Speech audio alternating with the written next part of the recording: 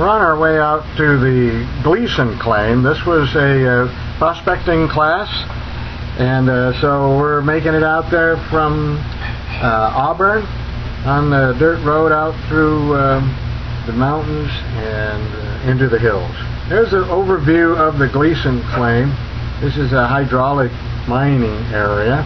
You can see the cliffs there. We're right along the edge where they did the hydraulic mining. A lot of the folks are down below. There's about 180 folks down there, I think. There they are giving out the information. People heading off to go do their thing with their metal detectors.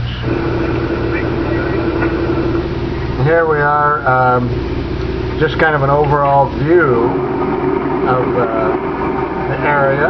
That noise in the background is a vibrator. They're trying to vibrate gold out of the soil so that those of us who just want to pan can do that.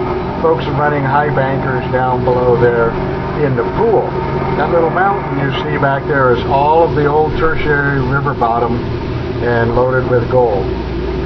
There's the folks over there working in the panning booth.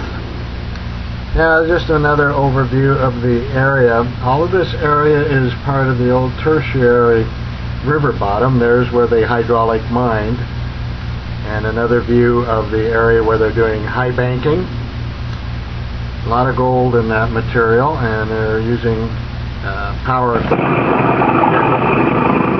There's another device. It's a high banker running at full speed.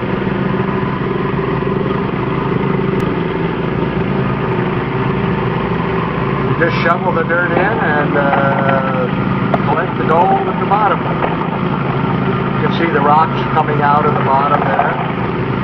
The gold will be caught in the sluice rocks.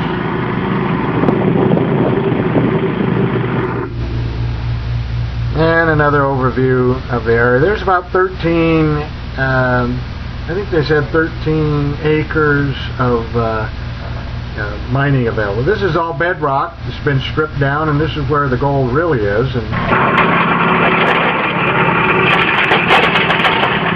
there's another device that uses a trommel to separate the rock from the gold. Roll down there.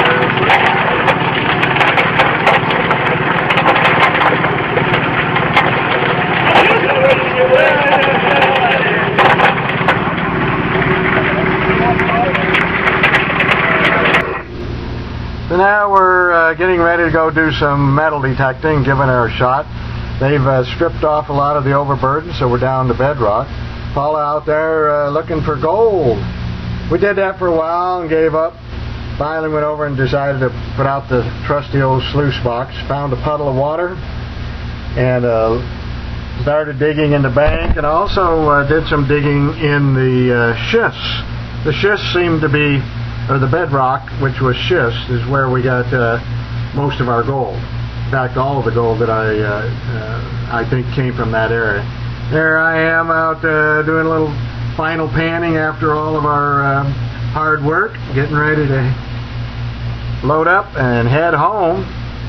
Paula helping to put all the gear together, and I was going to bring the truck around and get us ready to head out. Long ride back, but beautiful day, and so we really enjoyed our trip. Sunny, warm. Here's what we're after. You can see the gold, little pieces of gold in the gold pan.